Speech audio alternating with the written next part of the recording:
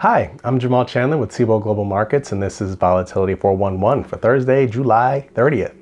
Closing in on the end of the month here, and we have no shortage of stories.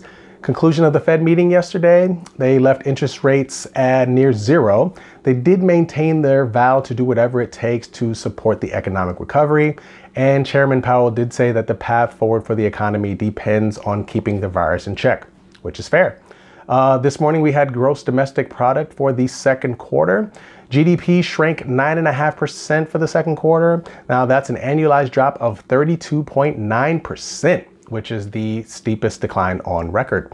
However, it did beat analyst expectation of a 34.5% decline. So some green shoots there. This morning, we also had initial jobless claims, which rose for the second straight week to 1.43 million, and continuing claims rose by 867,000 to 17 million.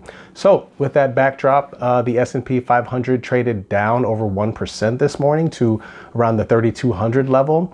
It has since recovered some of those losses and was trading around 3,230 as I sit here. The VIX Index measured as high as 28 this morning before pulling back to below 26. All monthly expirations on the VIX futures curve are above 28.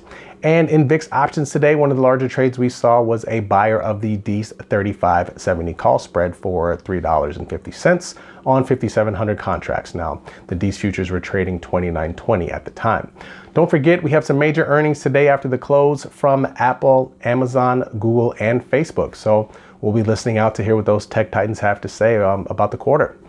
Thanks for watching Volatility 411. Have a great trading day.